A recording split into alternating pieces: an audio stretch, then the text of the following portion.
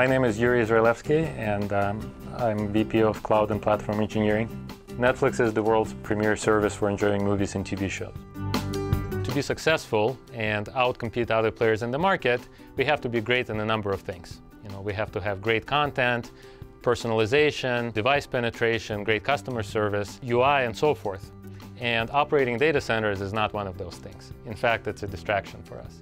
The original motivation for Netflix moving into the cloud came from a database corruption that we experienced in the August of 2008.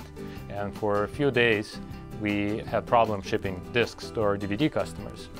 And at that time, we realized that going forward, what we really needed was a more fault-tolerant system that wouldn't be privy to failures like this. AWS was, at that time, as it is right now, a clear leader in the cloud space and had the vast capacity that we could actually grow into. In 2009, we migrated a lot of our transcoding, and that was also a very positive experience. And then, as far as the streaming applications, that migration really happened in 2010.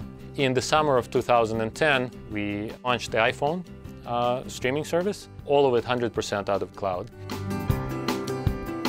We wanted to become experts at using the cloud, so we developed a number of tools to help us be better at that. We constantly have to test and verify your ability to survive any kind of failure, and that's the reason why we developed tools like the Chaos Monkey, which actually goes and intentionally breaks things in production just to make sure that we can survive those kinds of failures.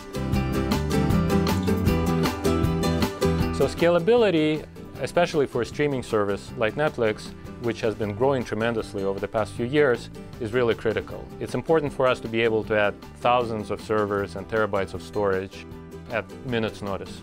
In the past, when we've had really high priority critical encoding tasks in front of us, we would sometimes spin up many thousands of servers and complete the task within a matter of hours or a few days, and then spin it down after we no longer need it. We've actually increased our level of reliability by more than an order of magnitude. Reducing the complexity of running in both the data center and the cloud was a big part of that, but using redundant services like multiple availability zones has helped us achieve that higher level of availability.